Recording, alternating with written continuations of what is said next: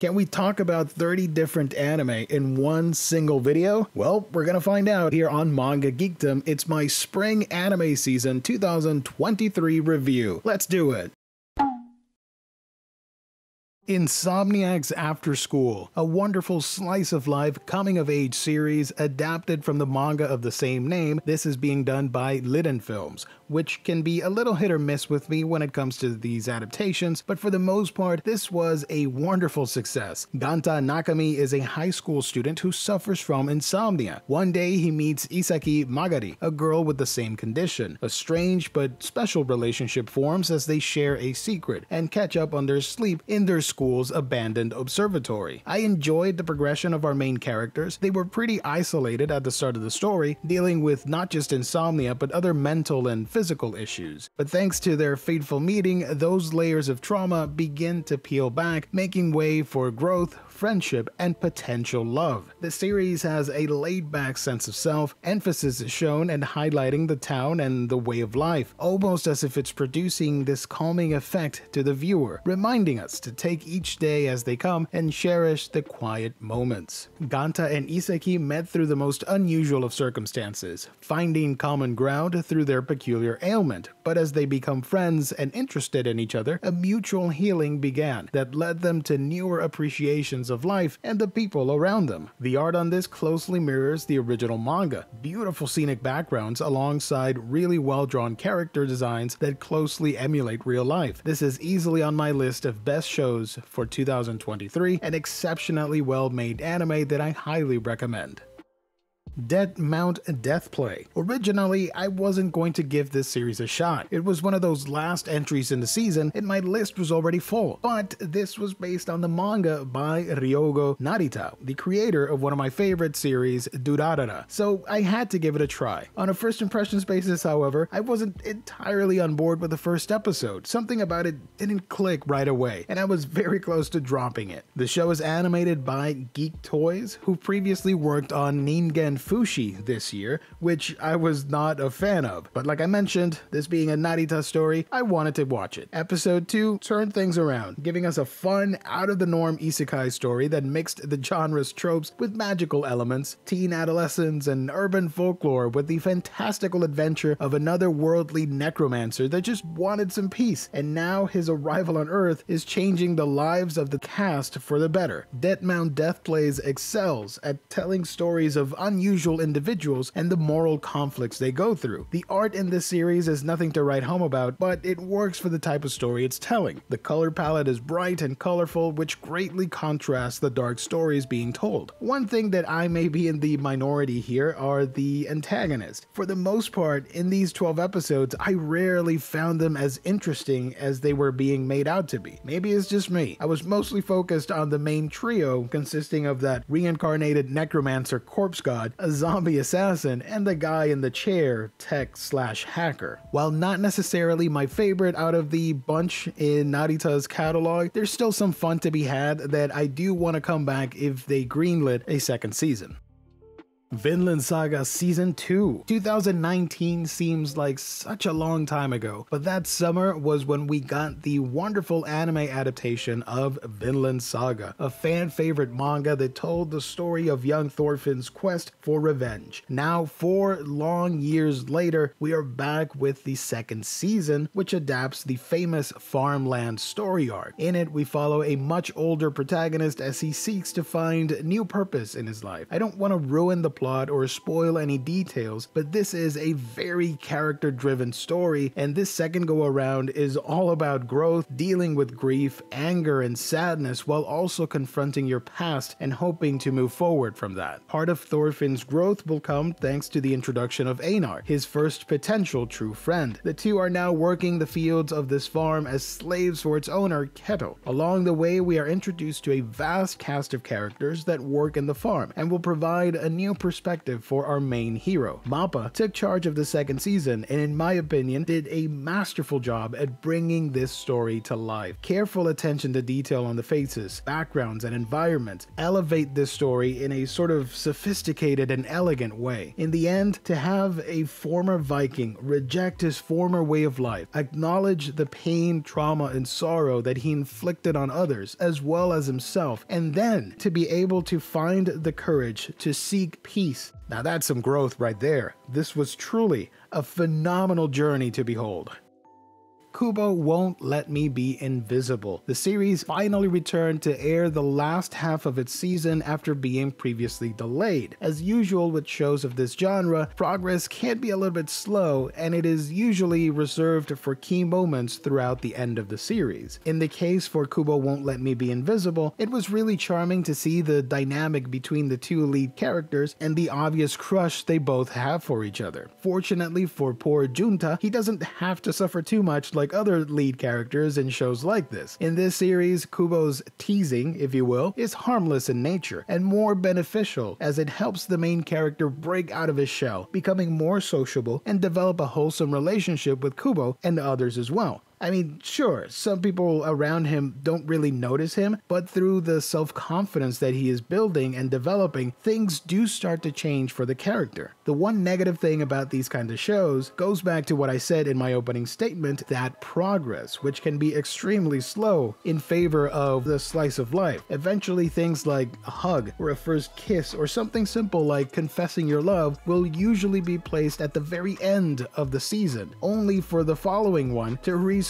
that status quo, setting the relationship back in favor of humor and more wacky situations. This somewhat happens in this show, but it wasn't as bad as other rom-coms. Bit cliched, but still a fun story overall. Thankfully, one of the biggest selling points for this anime is the great artwork done by Pine Jam Studios, who successfully bring this manga to life with non-traditional character designs and great usage of color to highlight scenes and moods.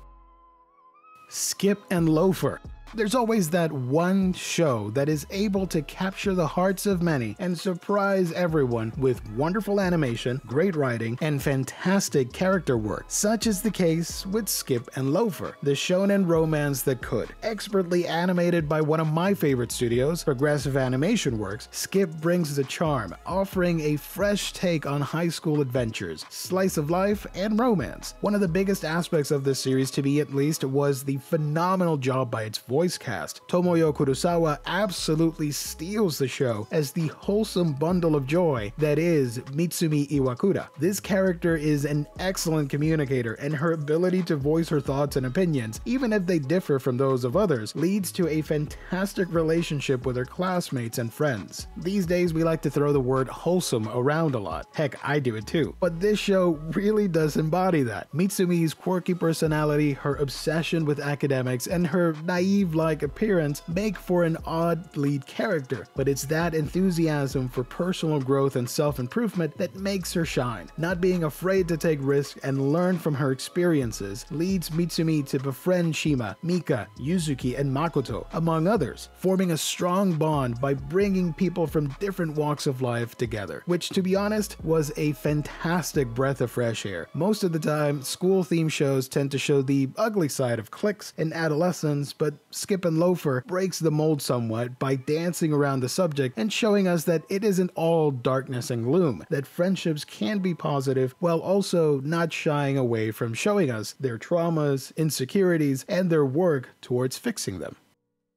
Oshinoko. Crazy premise aside, Oshinoko was the engrossing telenovela I needed this season. Flashy, overly dramatic at times, with one of the craziest setups for a plot that I've seen in quite some time, this has a bit of everything for everybody. The glitz and glamour of the celebrity and idol lifestyle gets examined in this tale of revenge and second chances, but also touching on its dark underbelly. From a production standpoint, all the right beats were there, and the art direction by the folks at Doga Kobo Konosuba were incredible. It really captured the crazy vibrancy of the characters with little to no hiccups. I don't want to ruin the plot for you, but the show starts out with a pretty out-of-this-world story of an OBGYN doctor being murdered by the stalker of the idol he was currently treating, only to be reincarnated as her newborn kid. If that sounds too crazy, the plot takes a dramatic turn after the first episode as it skips forward in time to reveal the real intent of this story. If you don't mind the overly bright aesthetic and phenomenal pop music, you'll be in for a fun treat. Highly recommend Oshinoko. It was definitely one of the more unique entries this season.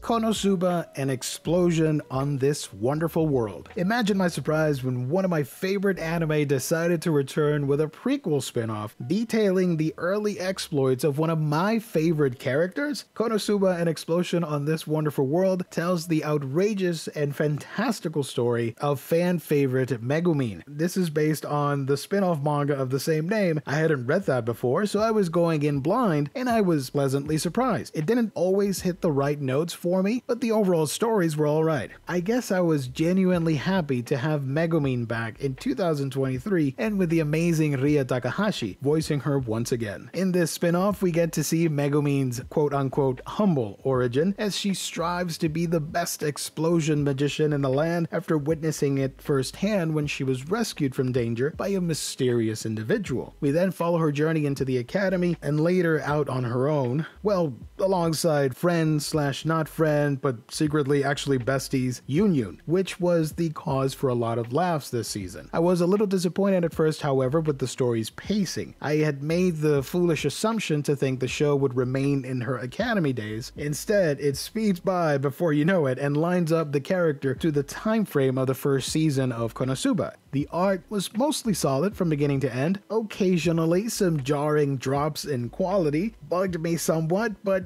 after watching anime for so many years, it's just something that you get used to, I guess. The comedy and story beats are fast-paced and greatly showcase Megumin's unique personality. Honestly, this is a series that anyone can watch and mostly find entertainment in it, but I do feel the need to recommend the proper Konosuba first and maybe come back to this spin-off at a later time. Kamikatsu, working for God in a godless world. Man, this might be the hardest series to review in this video. Kamikatsu was certainly an experience. It was the talk of the town on TikTok land as people discovered how insane the animation for the show can really be. I'll do my best here by saying this is a raunchy comedy about a young man that gets isekai'd into a world without gods. Instead, the people live sterile, dull lives in cities where life and death are dictated by the imperial state. Our main character, Yukito, is now living in the outskirts of town where the outcasts and defects are living. But when he and his new friends are in danger, they are helped by a familiar face. That's a vague outline of the starting arc in this show. What soon follows, however, are satires on life, love, religion, sex, and much more. This was animated by a studio that only started back in 2021, Studio Palette, and for the most part, they do a good job at capturing the designs of the manga. But in certain famous scenes, they clearly took it a step further and made bold choices that are self-aware. Badly made CGI monsters, 8-bit artwork for exposition dialogue scenes, the raunchiest of fan service, at times even I was starting to blush, perverse characters, self-deprecating humor. Kamikatsu has it all. Unfortunately for me, this show was just a bit too chaotic, to the point where it becomes too comical, and I started to ignore any potential danger our main characters might face. If you're in the mood for really raunchy humor with fun characters and crazy visuals, Kamikatsu might be the show for you. Who knows? Sacrificial Princess and the King of Beast. This was one of the last shows to debut in this season. It tells the classic story of a human girl that is said to be the 99th sacrifice in a world populated and dominated by terrifying man-eating beasts. However, Sarifi is spared by their beast king Leonhardt. Intrigued by her presence, personality, and willingness to be sacrificed, he decides to keep her as his consort and potential bride-to-be, much to the shock and outrage from the rest of the kingdom. I'm a huge fan of anthropomorphic animal stories, you can usually examine human nature through the quirky personalities of the animal kingdom, and in the case for this show, also examines subjects like prejudice, classism, and the strengths of love against all odds. Sarifi is a wonderful, wholesome character that you can't help but root for. Some of the kingdom dwellers like the tiny eyeball monsters, Kyuku and Lops, Amit the crocodile, and the king himself, Leonhard, prove that individuals can set aside their differences, get along, and enjoy each other's company. These themes are pretty universal and might be a little cliche at times, but like a good comfort food, you keep coming back to it to reinforce your values. There is good out there in the world, and you shouldn't let the negative outweigh the positive. The art is nothing too out of this world, but for the most part, it works for the type of laid-back story this anime is telling, which is surprising considering it was JC's staff that handled this adaptation, a studio that can be hit or miss for a lot of people out there. Dr. Stone New World. The first half of Dr. Stone's third season finally debuted. Nothing much I can add that hasn't already been said about this series. TMS Entertainment does a commendable job at bringing the manga to life. The art is bright, colorful, with good attention to detail, and the acting is pretty fun all around. Covering the beginning of the Treasure Island story, we find the crew traversing to a new island in the search for platinum. That leads our heroes into danger, but they find other villagers living there with a Medusa petrification weapon of their own. I was concerned with what the studio would use as the stopping point here for episode 12, and the one they chose was a pretty sentimental one, though I feel it may have been a little underwhelming for newcomers that expected a more bombastic mid-season finale, considering the risk involved in this story. This season introduced viewers to more new characters, including one of my favorites, Francois. Their cooking expertise, demeanor, and confidence is one of my favorite aspects of that character, and it translated really well to the screen. Regardless, I'm eagerly anticipating for that second part later this year. Yuri is My Job. In all honesty, I didn't know I was going to love this series so much. I hadn't heard of it before it was being adapted by the folks at Passion Studios, which have a pretty distinct character art style that I'm a fan of, so I knew I was going to watch it and probably enjoy it from a visual standpoint. In this dramatic series, we follow the character of Hime, a beloved high schooler that one day accidentally injures a cafe manager. Worried about the incident tarnishing her reputation as the perfect princess, she's now forced to cover the manager's shift. However, Hime discovers the cafe has one big gimmick. This is a private school-themed cafe with the staff acting out stories in this school for audience's entertainment. Now our main character is going to train under one of the veterans of the cafe, Mitsuki, who just so happens to not like our princess. At first I thought this story wasn't going to be anything to write home about, but I found myself engrossed in this novella. This Yuri-themed story has a pretty unique setting. The more you go into it, you'll be fascinated by the idea that these co-workers are putting on this pretty elaborate made-up world and story arcs for their customers. You would think this facade would be the perfect job for our main character, who has lied her way through popularity as a defensive mechanism, but you quickly realize that these cafe employees have a lot of unresolved issues with each other. At times, the plot can be pretty over-the-top and melodramatic, especially when Hime's friend is introduced. Yet I kept watching. I was engrossed by the fun idea of their job. The series also tiptoes around love, obsessions, forbidden romance. You're essentially baiting the audience with tropes that won't necessarily come to fruition. Another aspect I wanted to point out is that melodrama. Now, it can be a fun thing depending on the show or book, but in the case for Yuri is My Job, it got pretty hilarious. Like I mentioned before, there's just so much of it that I couldn't help but laugh. Some of these characters are put through some pretty messy, awkward situations that could easily be solved by talking it out one afternoon and not dragging every other character along. But alas, sometimes melodrama can be fun. It can take us out of our real issues and dilemmas and provide fun, silly escapism. And that's what this show did for me. Ranking of Kings: The Treasure Chest of Courage. One of my favorite shows from 2021 came back for a quick 10-episode run. The Treasure Chest of Courage works as a companion piece to the original show. It spends a majority of its time exploring the world that these characters inhabit, showcasing untold stories set before, during, and immediately after the original story. This wasn't entirely needed, as the original was a phenomenal adaptation from beginning to end, and sometimes more of a good thing might saturate the the experience for some, but thankfully this wasn't the case for me. The Treasure Chest of Courage is a wonderful series with some really amazing stories detailing the lives of beloved characters while also showcasing Wit Studios' legendary artistry. There are a handful of tales here that are set right after the end of the first series, while the very last episode is a full-blown ghost introduction to season 2 and the next major arc, so fans of the original will definitely want to check it out. As for newcomers, it stands alone just fine, but you have to check out the original Ranking of Kings. Don't miss out on a fantastic series.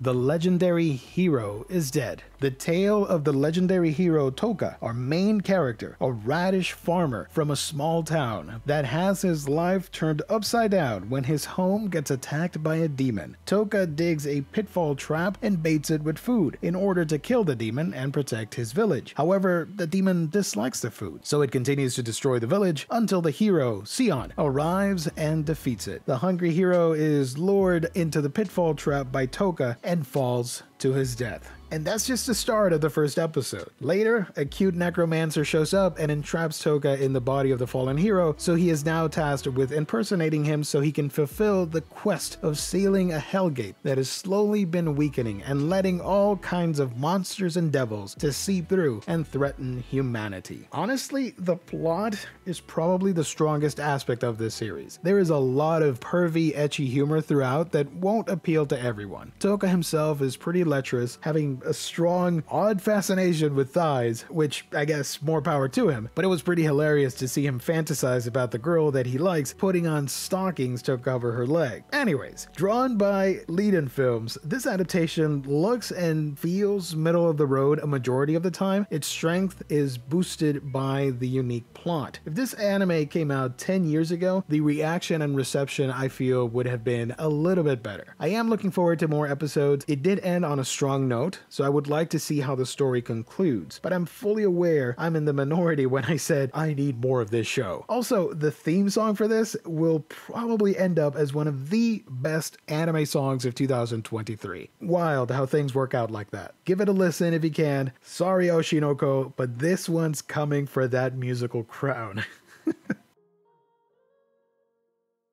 Pokemon Horizons, the series. We finally had a finale for Ash and Pikachu's journey in their Pokemon Journey anime. Now it's time for new blood, a clean slate adapting the Scarlet and Violet video games. In Horizons, we follow Liko in her journey with Sprigatito as she aims to be a full-fledged Pokemon trainer, but also understand Pokemon and the world they inhabit. This is a great starting point for a long-running franchise. It definitely breathed new life into the series as we left the formulaic plots of Ash's journey behind. Liko's interests and abilities differ from Ash as she's involved with the central plot of the story directly and her connection to a legendary Pokemon. Mysterious enemies are after her for this, and now she is aligned with a ragtag group of explorers called the Rising Volt Tacklers, led by Professor Freed and Captain Pikachu. Yeah, there was no way Pikachu would be left out of this show. In Horizons, they found a clever way to include the lovable mascot, this time as a full-fledged captain with an adorable hat. Horizons brings the charm from the previous seasons with great animation by OLM Studios and introduces new ideas to complement the anime and video games. Also tagging along is the young kid Roy from Kanto, as he also becomes a Pokemon trainer with Fuecoco at his side, which was my starter on my Violet playthrough. Don't worry, Quaxley isn't left behind as he's got a human partner as well.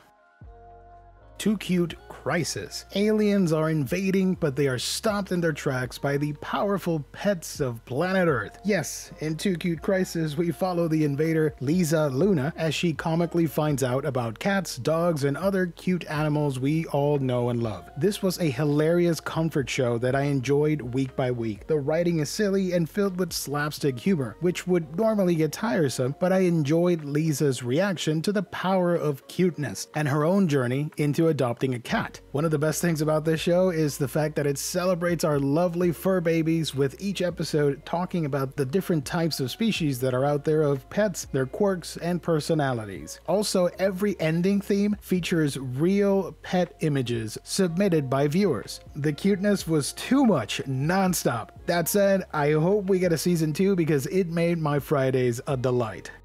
Mashle, Magic and Muscles. One of the more unique manga to debut back in 2020 was Mashle, the Harry Potter meets One Punch Man mashup. In this, we follow Mash, a young naive boy with frightening strength. All he wanted was to live a comfortable, peaceful life in a world that is filled with magic. The twist here being that our boy Mash can't use it. He was born magicless. At the start of the story, Mash's life is in danger from authorities that want him out of the way, but thankfully his lifelong training comes in handy as he is able to use his muscles to protect himself from magic users. Hijinks ensue and our main character finds himself enrolled at a magic academy. Hopefully, people don't find out about his secret. A funny, slapstick shonen from the pages of Shonen Jump, Mashle was a pretty big hit when it debuted. I would say I've read a good chunk of the manga, but eventually I sadly stopped reading it. I like the wacky premise, but the humor just wasn't for me all the time. And with the story structure of a standard shonen book, I quickly fell out of that hype train. I know this is probably going to be a hot take and some people might disagree, but I just wasn't feeling it. I decided to give the series another shot with this anime adaptation, and thankfully for fans, it is a pretty close one-for-one take on what they've read, which ultimately turned out bad for me because it confirmed my suspicions. The fight scenes range from hilarious and silly to downright badass at times, but that aloofness to Mash and his situation was at times just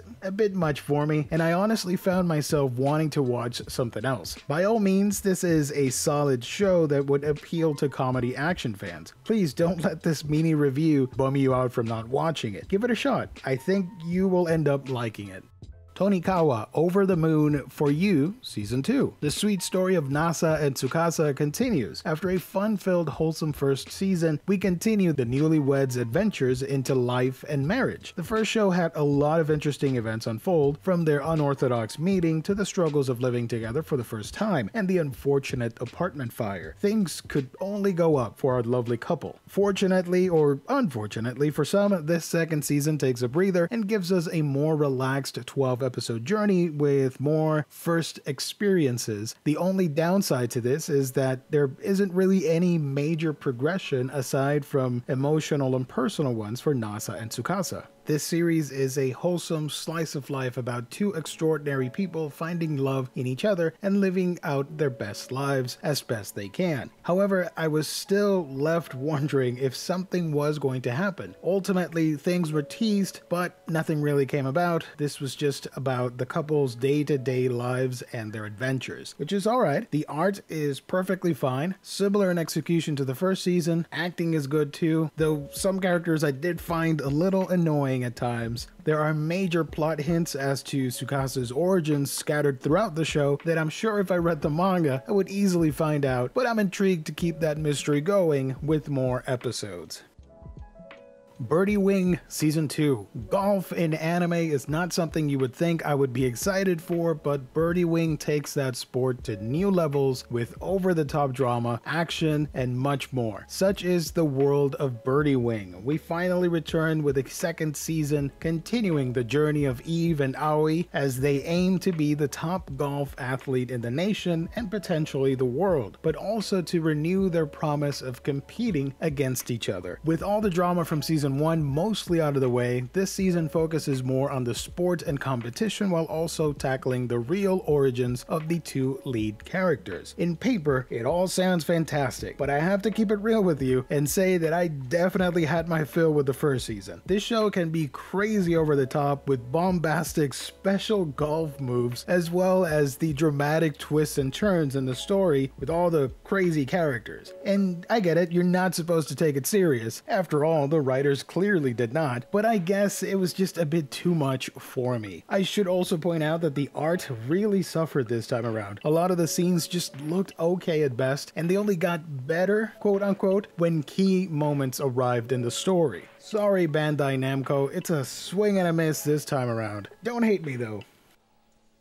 Magical Destroyers. On paper, this should have been a slam dunk. The SSC has destroyed Japan's otaku culture. However, a young revolutionary named Otaku Hero has risen to combat this oppression. Along with 3 magical girls, Anarchy, Blue, and Pink, they will team up to free the country. An original anime from Biburi Animation Studios, Magical Destroyers seeks to subvert expectations and tell a meta-narrative of fandom, its passionate followers, and the sacrifices people will go through to enjoy their crafts, their hobbies, their passions. The Otaku Hero is a dorky guy, but he has good intentions, and having the girls be real versions of magical girls was a nice touch. They all have distinct yet somewhat cliched personalities to them, but it works for the show. Unfortunately, that is where the prose heavily slowed down for me. I appreciate the originality and premise, but the majority of the episodes were dedicated to standalone stories, and I thought they didn't offer much except having a cool villain of the week. There were no clear explanations as to why the bad guys were doing what they're doing, aside from censoring otaku stuff across Japan. The answer to that was mostly reserved for the final 2 episodes, with some interesting ideas thrown at you in a rushed, wobbly sort of way. Also to note, the announcement of a mobile game, Magical Destroyers Kai, was a bit of a sour note. Making this a media tie-in is one way for me to lose interest in any potential sequel. Art-wise, Biburi tried their best, but aside from the stellar opening animation, the show never really took off for me, and everything was always a middle-of-the-road experience.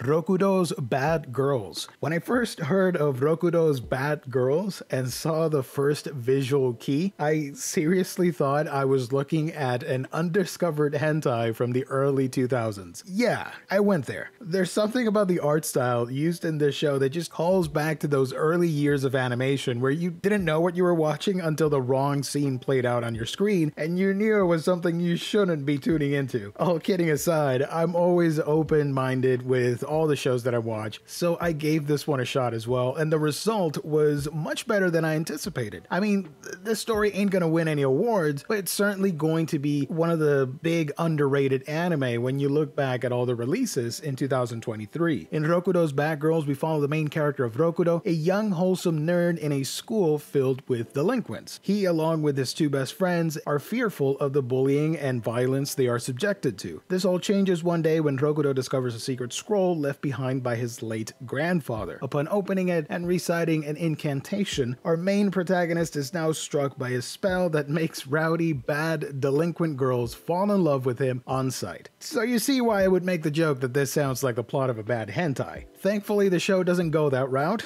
Instead, it is a pretty standard anime story about a young boy changing the lives of delinquents around him. Rokudo doesn't really want to seduce or love all these random girls. He's just a shy, nerdy kid, and mostly just wants everyone to get along, which is a sentiment I can get behind. There's too much animosity out there in the world, so to see that simplified here in this show is a lot of fun. Eventually, the bullies set their differences and become friends with the wholesome squad, and they work together to actually do school activities and study. Our main character does have a potential love interest though, the mighty Rana Himawari. She is a fierce thug feared by all the school districts and rival gangs, but she has been smitten by Rokudo's spell and is possibly genuinely in love with him. I do wish, however, that the show didn't fully rely on that gimmick scroll from his grandparent, and it was just him actually making a difference, but I guess I can look past it. Overall, just a decent anime all around.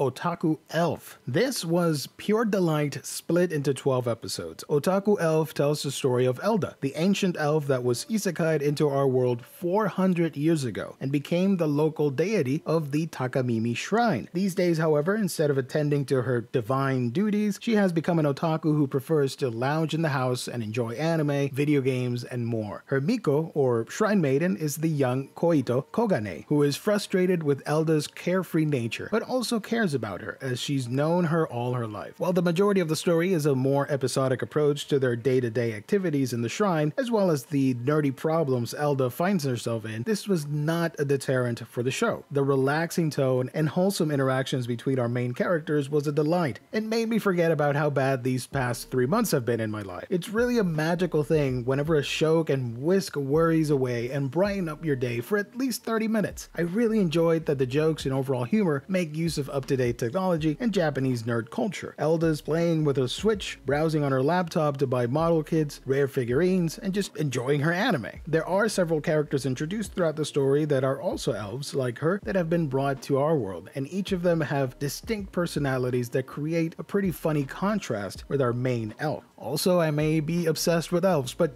we don't need to talk about that on this episode. The story doesn't go too over the top either. It settles on a comfy middle ground of showing the stress of a young girl growing up while also being in charge and responsible for a shrine, following in her family's footsteps, while also dealing with Elda, the practically immortal elf. All of this is bolstered by the absolutely gorgeous artwork done by C2C. They clearly went above and beyond to elevate the original manga. I highly recommend Otaku Elf for some genuinely wholesome fun. Hell's Paradise.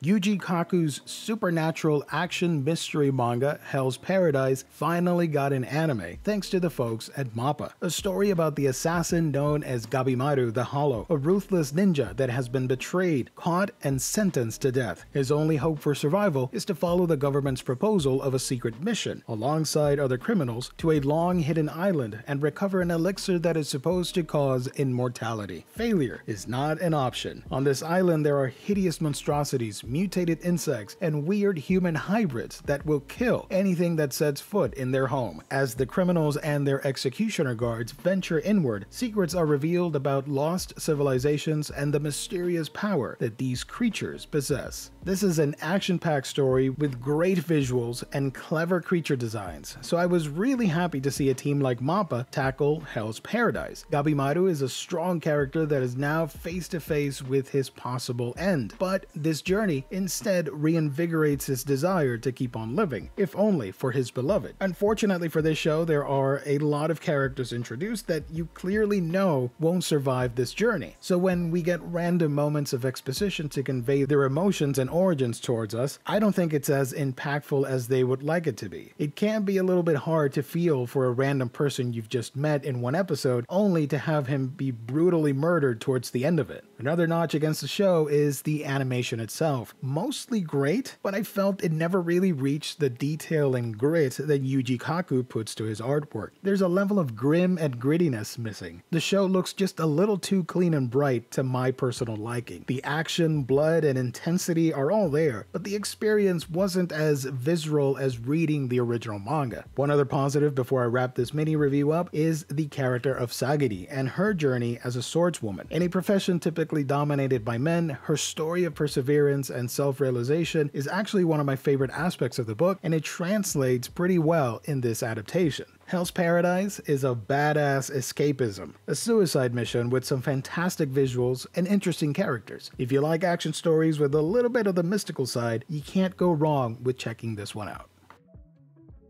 Tengoku Daimyaku, or Heavenly Delusion. A long time ago, a friend recommended I check out Heavenly Delusion, but with Denpa's slow manga releases, I kind of forgot all about it until the anime popped up this year. This was an awesome experience. Such an emotional journey with a lot of highs and lows. Tengoku Daimakyo is split into two stories, but the overall plot is in the distant future of 2024. The world has collapsed and now hideous monsters lurk amongst the ruins of what was once Japan. What's left of its citizens are now scraping together in whatever way they can to survive. We follow Kiruko, an odd job girl that accepts a woman's dying wish to take a boy named Maru to a place called Heaven. Meanwhile, in a facility safely guarded from the horrors of the outside, many youths are being raised by nursery-type robots. With stories like this, it can be difficult to keep track of multiple narratives and still have a satisfying outcome, but thankfully Production IG is able to replicate the manga story and tell it with an even pace. The two ongoing plots don't collide with each other and are allowed to breathe. A post-apocalyptic story is always fascinating with the right kind of world building, mystery, and characters, and in this case, it mostly succeeds. We really don't know all the answers, and that's a good thing. The plot slowly chips away at the mysteries of this frightening new world. Kiruko and Maru's journey is one with peril and friendship as the two grow closer, each dealing with personal issues that link them up as they go along. Meanwhile, we've got the isolated kids at the nursery and the scarier upbringing they are going through, which is something of a nightmare if you ask me. That story brings more questions to the origin of the catastrophe and how humanity ended up the way that it is. The kids there aren't as fully fleshed out, but they are still interesting, and you want to come back to their side of things and learn more about their journeys. Production-wise, IG did a phenomenal job bringing this manga to life, and that mix of CG and 2D provide for a super well-made adaptation. I truly think this is easily one of the best shows of the year, but I do want to mention there are some pretty sour, dark things that happen throughout, as is expected of a story like this. Heavenly Delusion doesn't shy away from the darkness that brews in desperate situations when society collapses, but ultimately this is a story of hope and survival as different people venture forward into an unknown. My love story with Yamada-kun at level 999. College student Akane Konshita has just faced a bad breakup after her ex had an affair with a woman he met playing online. As a stress reliever, Akane decides to venture into the online game they used to play together. In there, she ends up meeting another gamer called Yamada, to whom she ends up spilling all her drama and anger. Yamada coldly replies that he just doesn't care. After Akane decides to get back at her ex at an offline game meeting, she ends up actually meeting Yamada, a somewhat of a gaming legend. Sparks fly. Well, at least for Akane. Yamada is only interested in gaming. As Akane's feelings grow, will Yamada's focus stay on the game? I didn't know about the original manga, but I was intrigued when I heard Madhouse, of all studios, was the one adapting it. Their legendary status is enough for me to check it out, and I was not disappointed. Charming, wholesome, funny, and unique, my love story with Yamada-kun has a great cast of characters that feel real. Their trials and tribulations are relatable to a lot of people, and I found myself caring for their journey. Akane is a bundle of joy. She is not tech savvy at all, but really likes playing Forest of Savior and getting along with everybody. Her cluelessness for video games was a lot of fun to see. Also of interest is Yamada. Beneath the looks and the cool persona, you have a man unsure about himself and people of the opposite sex, but with good intentions nonetheless. The plot overall is a simple one, but where it shines most is with the interactions, both between the main couple-to-be and the people around them. Really had a fun time with this. Hopefully we can return for a second season. The second season of Eden Zero is finally here. I was a big fan of the first one and was eagerly anticipating its return. The first half of the season concentrates on the crew of the Eden Zero, having recently acquired their 4 shining stars, and continuing their journey to see Mother. Only they notice a warship following them, belonging to the fierce Draken Joe. Shiki and crew attempt to infiltrate, but the results are not what they hoped for. Much darker storytelling than the first season, Draken proves to be quite the formidable foe, testing our heroes to their absolute limit, and featuring some pretty shocking twists that I have to admit I didn't see coming. It has the formulaic shonen tropes that we all know by now, but I can't help but like the charm brought by these characters. Shiki's optimism and wish to befriend everyone is an admirable trait, but this is put to the test against a ruthless mob boss that does not care for pleasantries. He will do whatever it takes to get what he wants. Most of the cast takes a backseat in terms of development in this first half, but the one exception being Rebecca. Her role for this part of the story is integral to its resolution, and honestly, I'm still a fan of hers. I think she's my favorite character in the show. I like that she's a struggling content creator. Finally, I can relate to an anime character to some extent. Overall, this was a satisfying return for Eden Zero, much more dramatic and intense than the previous story arcs, and I'm really looking forward to the next one that is already in full swing, with some really surprising developments regarding Shiki's origin and family. A Galaxy Next Door. Ever since Ichiro's father passed, he has been struggling to support his siblings on nothing but his inheritance and his salary as an up-and-coming mangaka. Nearing the breaking point and fearing losing his job, in enters Shiori Goshiki, applying to be his new assistant. But there's something out of the norm about her, an almost otherworldly, ethereal feel about her presence. She's an incredible artist, always on time with work, but she also seems to know an awful lot about him. Soon, Ichiro finds his life turned upside down when she suddenly declares them engaged to marry. I talked about the manga on the channel before, but we finally have an anime for A Galaxy Next Door, an extremely sweet love story with a supernatural twist. All the characters here are well written, they feel realistic, and the weird circumstance that our leads find themselves in provides for a lot of the humor, lore, and romance in the story. The animation by Asahi Productions can be run-of-the-mill in certain scenes, but the framework is there in the character designs. Really good stuff, perfectly emulating Guido Amagakure's distinct style. At only 12 episodes, I highly recommend checking this one out if you're in the mood for some sweet romance and friendship.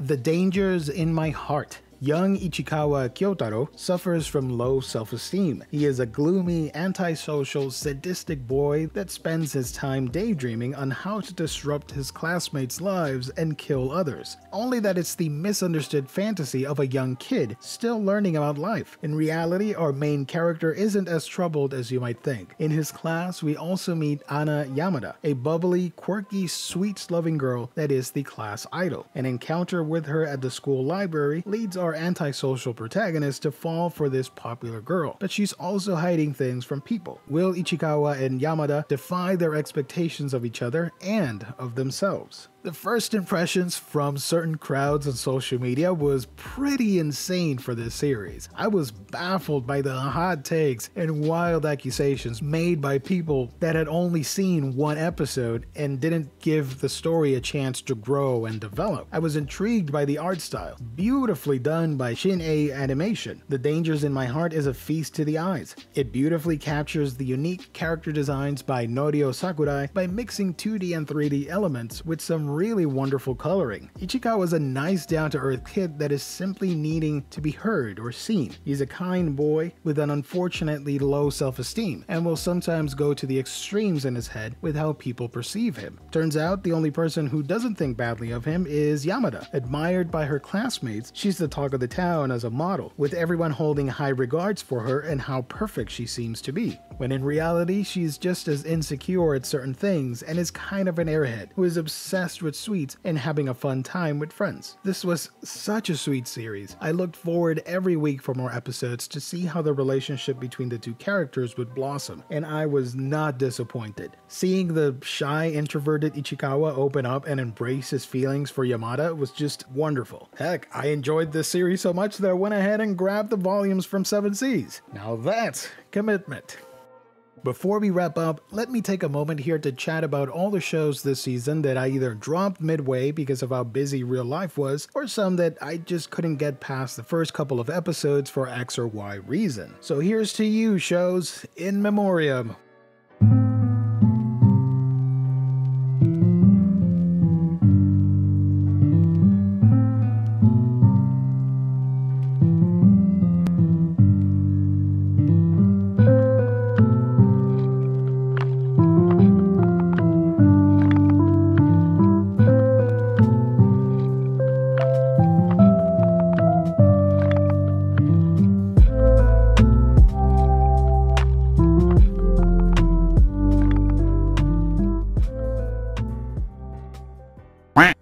Okay, home stretch, here we go. My clueless first friend. Akane Nishimura is a sweet 5th grader that isn't fond of her classmates teasing her by calling her Shinigami or the Grim Reaper because of her gloomy appearance. However, the new kid in class loves it. Taiyo Takada is instantly won over by Nishimura and wants to be her friend, helping her to get out of her shell. This is probably the sweetest thing to come out of the spring anime season. My clueless first friend is a slice of life episodic show about the sweet and touching journey that these two friends will go on. Takada will always stand up for Nishimura, and even if he's not the smartest in the room when it comes to understanding the bullying that happens, he is an honest kid with a ton of heart. He will defend and praise his new best friend in front of everyone, leading to some funny and embarrassing situations for poor Nishimura. Animated by Studio Signpost, same makers of the Kingdom anime, they do a really nice job of emulating the watercolored artwork and character designs from the original manga by Taku Kawamura. While there's nothing groundbreaking here, this is 100% a palate cleanser that is very much needed after all the ugliness that's out there in the world. A genuine take on friendship and potential love. If you're in the mood to uplift your spirits, then check out My Clueless First Friend.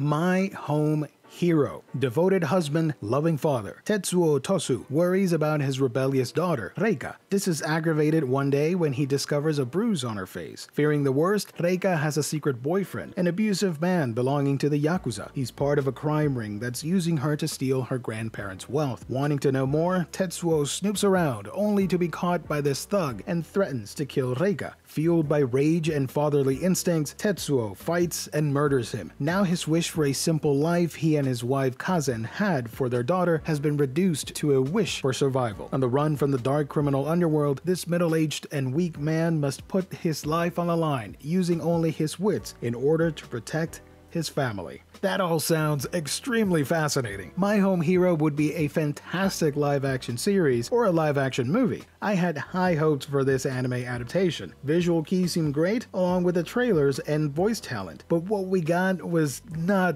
what I was hoping for. I don't try to be negative and rag on studios with their artists and art. I respect their commitment, their effort to bring us these wonderful adaptations, but My Home Hero's artistry left a lot to be desired. I was simply not feeling this show at all. It was mostly the plot and characters that made me stick with it until the very end. Tezuka Productions have adapted great-looking anime in the past, Daga Shikashi, How Not to Summon a Demon Lord, Young Blackjack, to name a few. But here with My Home Hero, I wasn't a fan. Clunky and not as fluid as other times, this show could have benefited from an A-team on the studio, or perhaps a higher budget. Regardless, the overall package here isn't horrendous. I did enjoy this crime mystery thriller with Tetsuo's harrowing journey. The fact that it all took place within a relatively short amount of time made the story that much more tense and suspenseful. There are some questionable moments throughout, with certain actions taken by characters, as well as the crime bosses, but overall it didn't deter from the action and intensity of the plot. If you like a good revenge story, or ones about crime and Yakuza, you might dig My Home Hero. I thought Tetsuo was a good person dealt with the wrong hand, and forced to commit some regrettable things in the name of family. The manga does continue though. It is still being published, so I wonder if the show will garner enough interest for a renewal. If we don't, the show does have somewhat of a conclusion. There was still room for more, but I didn't mind how the 12 episodes played out. Finally, we have come to the return of Demon Slayer, Kimetsu no Yaiba. The third season was subtitled as the Swordsmith Village Arc. After the intense fight at the Red Light District, Tanjiro's quest continues as he ventures into the Swordsmith Village to get his katana fixed for the upcoming deadlier battles that lay ahead. In here, he reunites with two of the Hashira, Mist Hashira Muichiro Tokito and the Love Hashira Mitsuri Kanroji. However, little do they know that even high-ranking demons have snuck into the hidden village. Adapting a relatively short arc in the manga, Ufotable is back at it again with another gorgeous season. I do have to question the decision to turn this story arc into an 11-episode season. Much of what happens in these episodes are straight up 20-minute fight sequences for at least 5 to 6 episodes. I could have seen this story made into another successful movie, and it still would have been just as impactful as the previous material, and more. The story sequence here is very similar to the previous arcs, an introduction to the new powerful allies and foes, fighting demons and their ridiculous power levels, learning about their past, and then eliminating said threat. There are some new elements, however, that warrant a view. Tanjiro, Muichiro, and Mitsuri are great heroes that have wonderful stories that will appeal to most, and I think the studio did a great job in bringing these tales to the viewers. The finale, however, for this season is one of my personal favorite moments in the manga, and I was very happy to see it brought to life in a very emotional, satisfying way. The artistry shown here by Ufotable continues to be top tier, and I have no doubt that that level of excellence will continue into season 4, the Hashira training arc. That, my friends, was the spring anime season in a nutshell. Sure, I missed a couple shows, but I think I covered most of what was important. I hope you enjoyed this crazy video. This was a labor of love to make. Sometimes it takes time away from actual manga reading, but I'm just a huge fan of animation in general, and I couldn't pass up the opportunity to gush or rant about all these amazing shows. So that's going to be it for now. Thank you for watching. Hit that like button, share this video with a friend, or subscribe to the channel. It would mean a great deal to me. Stay safe, everybody. God bless. I will catch all of you on our next video.